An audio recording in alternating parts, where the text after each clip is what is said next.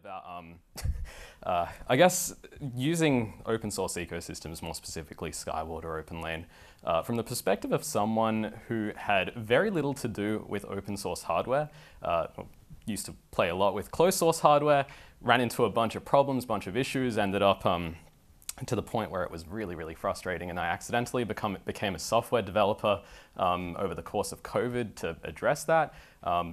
But yeah, in a nutshell, I was working a lot closer or lower down in the stack, in the devices and circuits, abstractions in design than what most people have been talking about here, but then the software dev turned into something far higher in the stack on actually trying to optimize neural network, spiking neural network types of workloads. And then, yeah, kind of bridge the gap between software, hardware to some extent. And it's kind of been really cool seeing what kind of tools I can play with, because as it turns out, and I'll talk in a little bit more detail, these neuromorphic, brain-inspired approaches to deep learning and neural nets are very, very fault resilient, very fault tolerant. You can throw a lot of noise at them, and they still work pretty damn well under extreme quantization regimes. So, you know, if you have some tools that don't work as you wish that they worked, and you have a bunch of timing failures, my money's on spiking neural networks being able to handle that. And so, yeah, it's been kind of cool hearing what people have been talking about, and you know, some use cases. Well, this is what I wanted to talk about today, but based on the theme of the past 3 hours, we're actually instead going to have a screening of the good, bad, and ugly. No, so yeah, I'm building up the UCSC Neuromorphic Computing Group as an assistant professor at another UC Santa Cruz speaker. Neuromorphic, yeah, it sounds like a made up, I guess every word is made up, right? But yeah, we're just trying to take principles from natural intelligence, talk to a bunch of neuroscientists, and use them to make software and hardware, and specifically with artificial intelligence in mind, a little bit more efficient. Don't really need to sell this, but yeah, power bill of typical AI workloads with your large language models exceeds $1 million. Power budget of our brains, I can kind of survive off a sandwich, which is kind of neat. So yeah, just trying to bridge the gap, but it's not about copying the brain for the sake of doing so. It's not about brain modeling. It's trying to see what do we think makes the brain tick, right? And how can we make those things actually useful? So one of those things is physical locality between computation and memory, right? You've got neurons, you've got synapses, they're kind of co-located, so let's smush processing and memory together. You've got memory-triggered computing in the sense of a lot of dynamics in memory. Here's a good example, DRAM, right? We often don't see DRAM in accelerators because refresh is a bit of a pain in the ass there. But let's say you turn the refresh off, and then you let the DRAM leak. Well, it turns out that neurons are pretty crappy memories as well, and they look very much like DRAM without a refresh. So use the natural dynamics of circuits, of memories that are out there in order to build accelerators. And then another concept is, rather than storing data as floating points and as fixed precision values, it's the timing of events that matters, or that's what we think at least. It's biological neurons communicate via spikes, and what we really care about is when did that spike occur, or how frequently do spikes occur from given neurons. So yeah, just a quick overview to better motivate this. We've kind of seen the trend going from 1D to 2D to 3D, both from the process level up to, I guess, memory integration with processors. So we've seen controlling transistors, or one dimension of transistors, in planar FETs, and then we've gone to FinFETs to control 2 dimensions of electrons, and then gate-all-around FETs, crank that up to 3D. We've seen memory circuits taking up vertical real estate in the 3rd dimension, microprocessors with vertical cache, throw some SRAM on top of your processor. It's all about taking advantage of vertical real estate, and image sensors have done the same thing. So my non-rhetorical question is, what comes after 3D, right? 4D, right? How can we exploit time? How can we exploit this other dimension in order to make computation a little bit more effective? And in a way, that's kind of what the brain does, right? And so yeah, trying to take the computational principles that underpin the brain and integrate that with silicon, and I guess the code that needs to run on said silicon. If you were to take this problem from the bottom up and optimize from the hardware abstraction, sure, throw some devices that have non-volatile memory and make them process something. And in-memory computing, you could also use data flow, where your data flow of your neural net is deterministic, so you can optimize for that your architectural abstraction. But if you go down from the top-down abstraction, then TinyML, compressed models, quantization, aware training, etc., if that means anything to you. But yeah, I kind of feel like the brain sits somewhere at this neat point in the middle with spike-based processing and with temporal coding. So what does that even mean? Before we get there, I'm going to talk about my pain points of previous chips that I taped out pre-discovering you beautiful people in the open source community.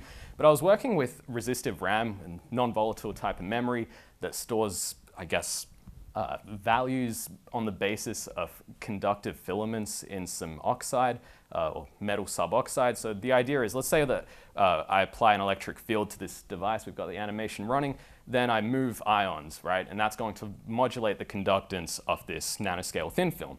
Then I remove that electric field and that conductance stays the way it is, and I can kind of store ones and zeros and intermediate values as well. So we've seen a lot of analog compute as a result of that, and integrating that with silicon hasn't been too difficult in the sense that they're kind of just treated as vias in the back end of the line.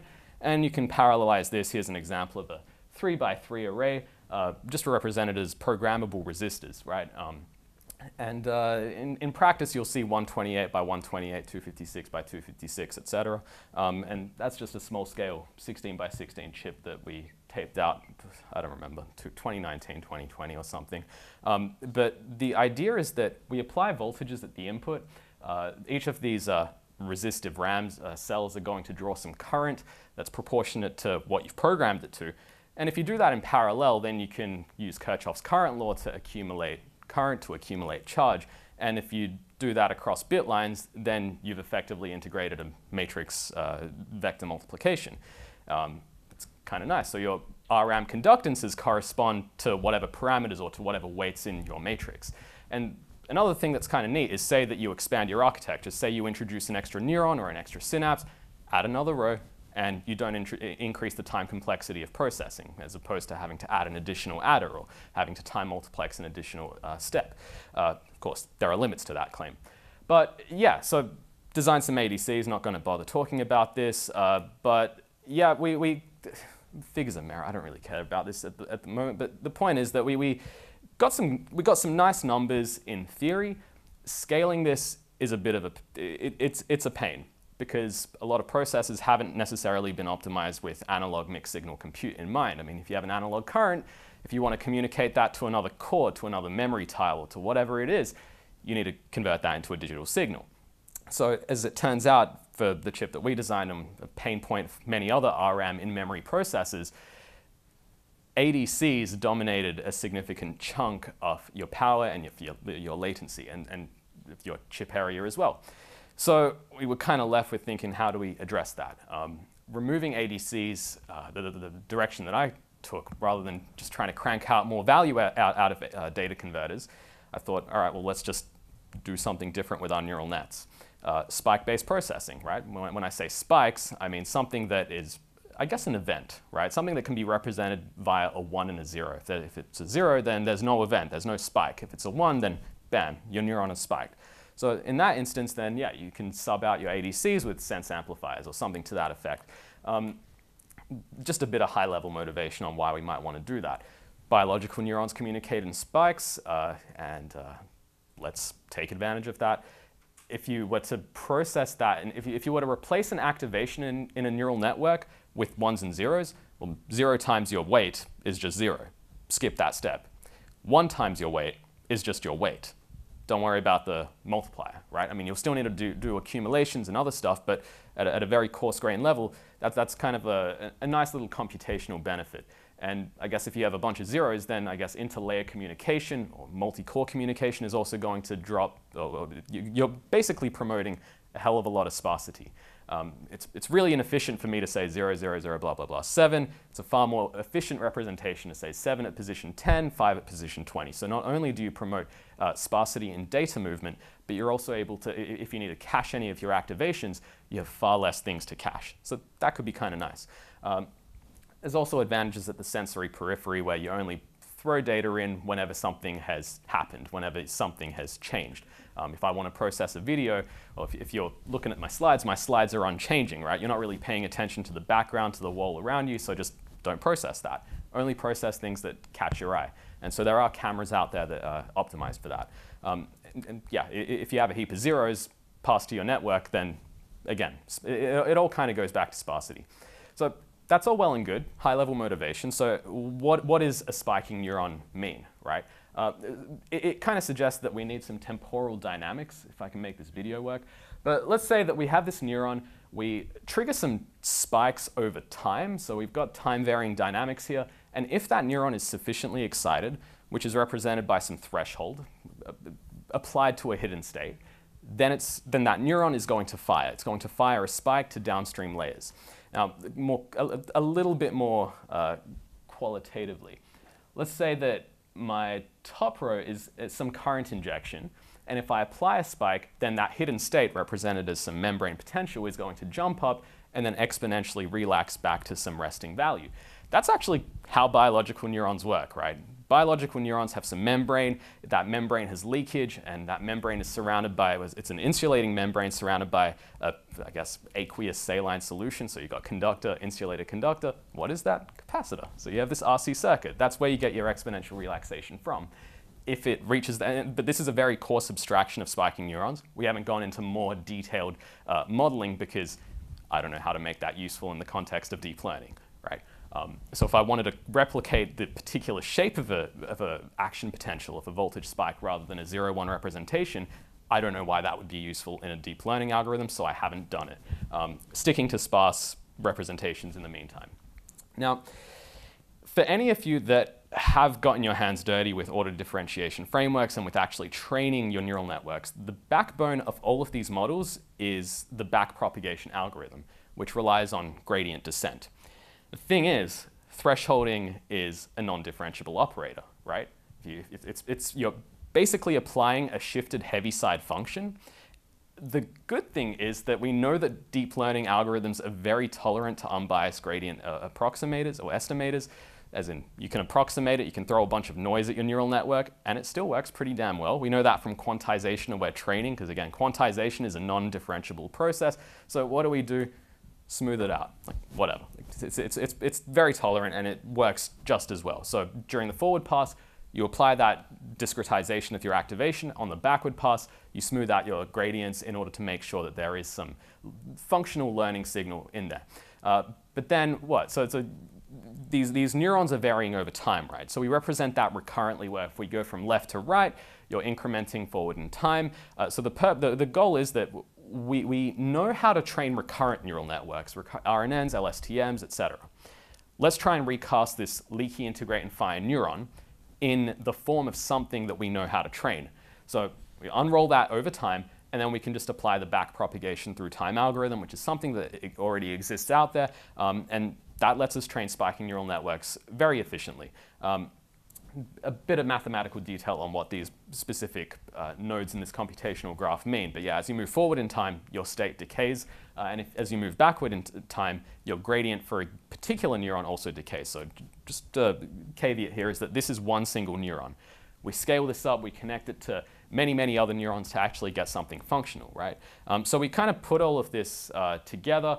All these little tricks and hacks, and developed SNN torch, so that it was quite challenging to find a spiking neural network Python library that interfaced well with what was already out there in order to train SNNs effectively. And then something that was well documented enough for me to know how to hack it apart, because SNNs are a relatively underdeveloped field, still trying to figure out how to make them perform as well as their non-spiking counterparts. So we didn't want something that abstracted too much away from the end user. We wanted to still let them experiment, play with thresholds, play with learning algorithms. So we needed to have enough of that available and accessible to people to actually play with.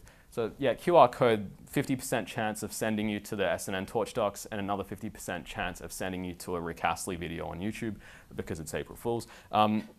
Only way you'll find out is by trying. But yeah, so it's a Python library. It enables a bunch of exotic learning algorithms.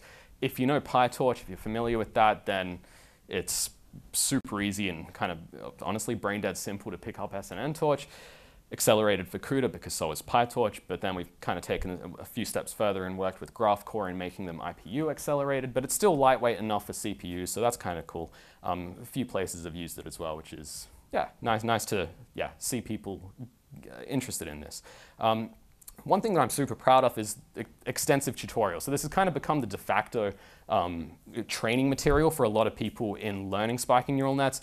I don't know if time is a little bit tight, but let's see if I can give you like a quick sample. So escape. Let's see, let's throw some coding demos at you. So the tutorials are, there we go. That's a really nice aspect ratio. I'm glad I have no incriminating tabs here. God damn. Does that guy want to move? Yeah, sweet. So, damn, coding with my neck craned. But yeah, effectively, it's pip installable, pip install SNN torch. Bunch of stuff will happen, and now I've got to scroll all the way down. God damn. Okay, there we go.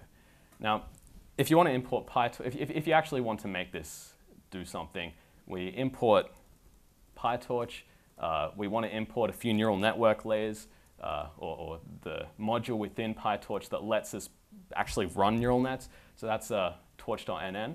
Then we can compose a bunch of things into a network. I'll call that net. So nn.sequential, because we're going to concatenate a sequence of layers. So a super vanilla approach to this is nn.linear. So that's just a linear layer. Let's say I have 784 neurons connected to 100 neurons, then that means I have a dense, everything is connected to everything else as far as the two layers are concerned. So 784 inputs, 100 outputs, but we want a multi-layer network, so I might go, well, what was the previous layer? 100 neurons, because that's got to match, and then 10 outputs. Let's say that this is a classification task with 784 pixels in my input.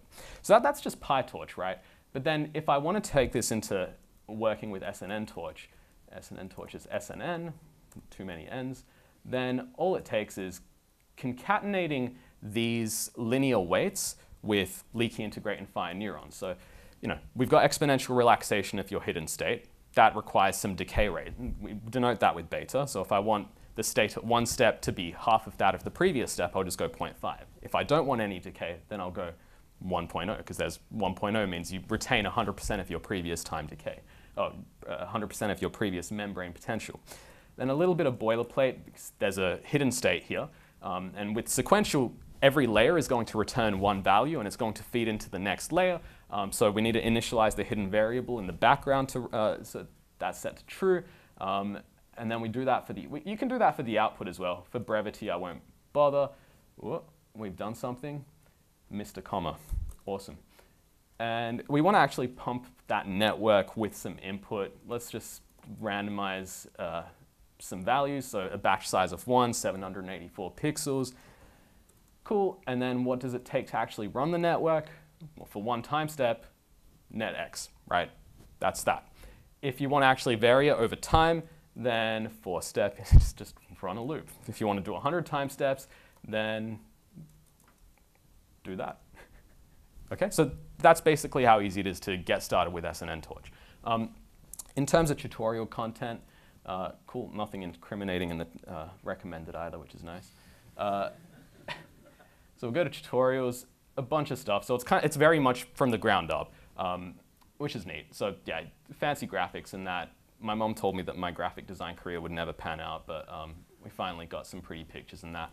But yeah, so that's a vibe for SNN torch. I figure that people probably don't have too much exposure that high at the abstraction level. So whatever, bunch of evaluation stuff, gonna just skip through that because it's less interesting.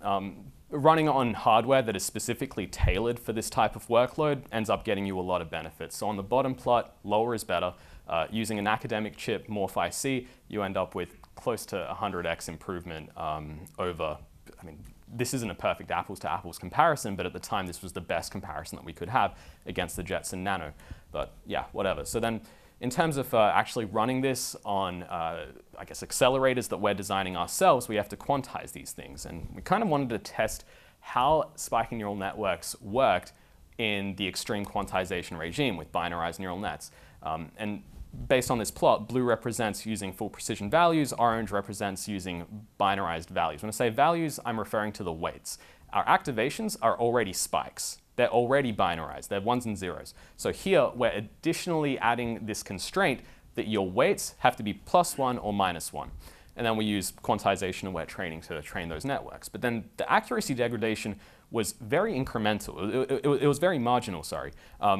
When you compare that to full precision networks that are non-spiking, that don't have these time-varying dynamics, then they take a much greater hit in comparison to spiking neural nets.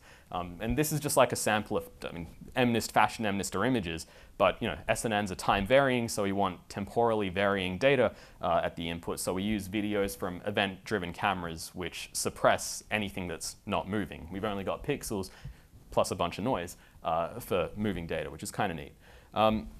The theory as to why these work so well is because a lot of your noise, a lot of your approximations are going to be absorbed into the sub-threshold dynamics of the neuron. So if you perturb the state of your neuron a little bit, well, if the neuron doesn't spike, then it doesn't spike. Like that slight change doesn't do anything for downstream neurons. So that's kind of our working theory there.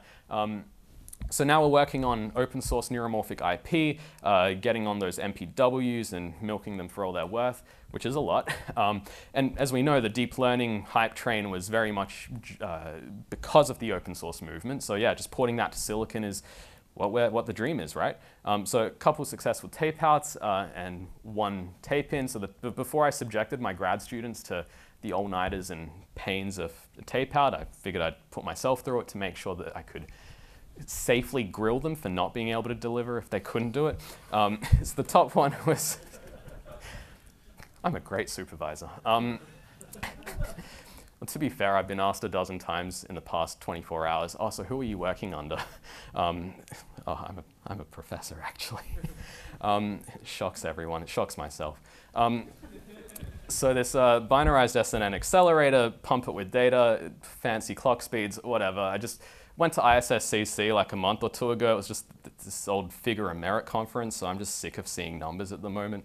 But then, yeah, we did a bunch of optimizations, and it's a really good battleground for doing these high-risk new algorithm kinds of approaches that we don't know for sure work, but are getting more and more confident thanks to building tools like SNN Torch. Design on the bottom was by my grad student who just defended her thesis successfully, which had, it was pretty small. It was on a shared die, thanks to Matthew Venn on the 0 to ASIC course. A bunch of fancy neuron features, and also Farhad Modaresi, another like plug for open source, right? Farhad's this undergrad student. At the time, he was a second-year undergrad in Iran. Being from Iran, there's no chance in hell he's going to get access to any fancy PDKs. But this whole open source thing gave him that opportunity. And during his design here, which also have to give a shout out to Matt, of course, for developing OpenRAM, which was basically the backbone of this whole thing. This was happening during the protests in Iran, where I guess there was that. A lot of the universities, a lot of students were protesting women's rights and that, and students were getting shot, basically. Doing this was basically an escape for Farhad, and it was kind of heartbreaking having weekly check-ins and weekly meetings. So yeah, don't want to make this too political, right? But open source is very bloody powerful in that sense, in giving access to a lot of students that wouldn't otherwise have this access to education and opportunity. So it's yeah, really awesome because this chip, well, taped-in chip is going to be chip emulation is going to be presented at ISCAS in Monterey. So that's pretty cool. A bunch of numbers, don't worry about it. Projecting the synaptic you know what, don't worry about that either, we want lunch. A bunch of future directions. I've got to say thanks to incoming students and students that I'm currently working with. But yeah, a bunch of things that we're working on. Again, jumping on the hype train, Spike GPT. This was recently released, and Hugging Face were like, yo, let's host your model up on Hugging Face. So we released the code for that, also released pre-trained models for that. And yeah, full disclosure, if you would actually run it yourself, it's syntactically very sound. It generates text that's syntactically sound for 22x projected 22x less energy cost. But the wording of things is a little bit weird. So we're not really quite hitting ChatGPT levels at all, but we're trying our best. Like, come on. Other things, Sky 130B, we've got RRAM access. At the start, I talked about using RRAM, and so now we can actually build open source chips that take advantage of removing our ADCs, because the previous chips I showed you were just using DFF RAM or SRAM in that. So we can actually go ahead and do more exotic and, I guess, more dense memories. That's kind of neat. Some collaborators are basically making an analog of HLS4ML for SNN torch and spiking neural net workloads, so HLS for neuromorphic, which is really nice. So convert your pre-trained SNN torch model into some intermediate representation. If you're familiar, ONNX kind of seems to be the de facto for that, but it kind of sucks for time varying kind of things because it unrolls your entire, I guess, graph over time. That's not very efficient if you're running continuously, if you're running for 100, 1,000 time steps. So optimizing that in an alternative intermediate representation that then gets compiled to HLS that then you can make chips out of without actually understanding how chips work could be really neat, and that's one thing that we're working on.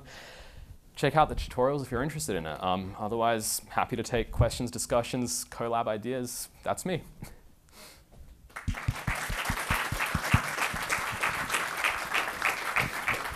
Questions?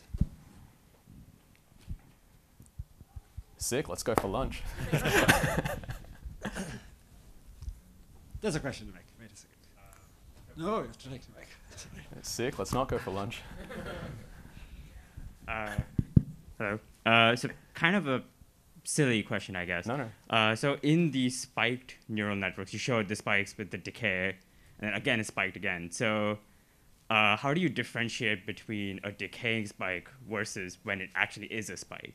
Yeah. So what you saw, that decay there, that's the hidden state of the neuron. So that is internal to an individual neuron. That's not being transmitted to other neurons, right? So that has the same operation applied to it every single step. You've got a global decay rate set. So you don't need to put any of the decay rates, or it's not like multiplying it by a weight.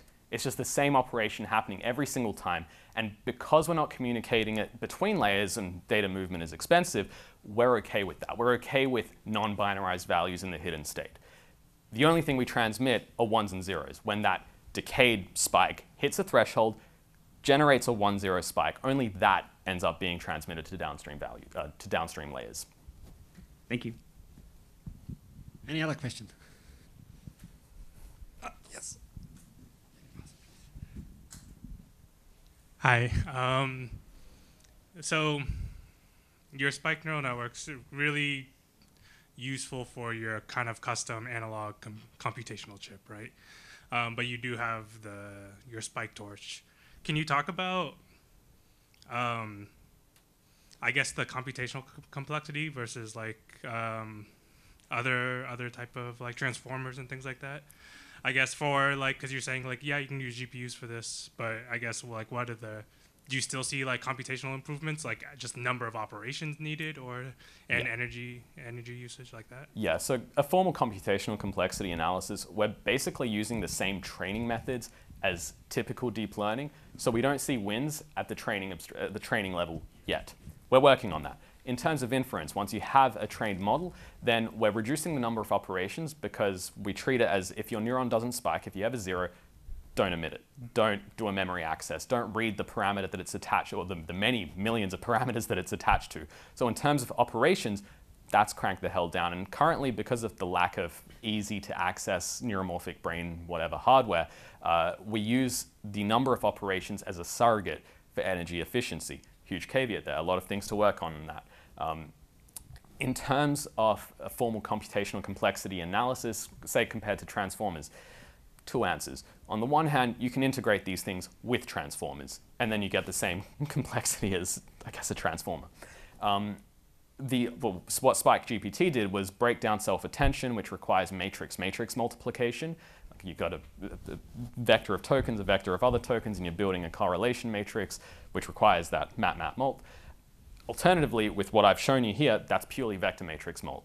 So your number of ops is going to scale, I want to say linearly with your sequence length, whereas transformers are going to scale quadratically with your sequence length because you have 2 sequence varying matrices.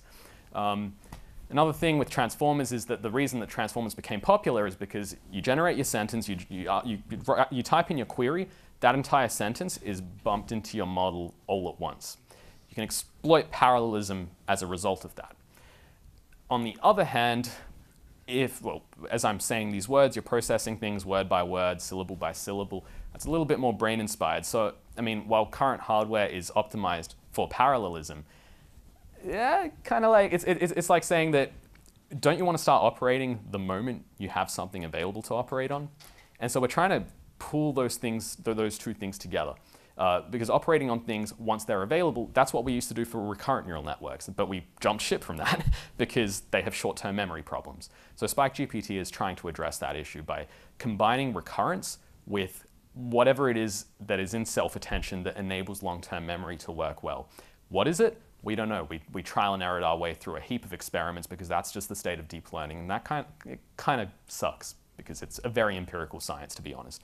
But yeah, I hope that's kind of insightful for, yeah, the point is there's just so many things that you could do, and this probably isn't what I just described very well might not be what we do in like 2 months' time. Yeah. Any other question? Otherwise, thank you very much again. Sick.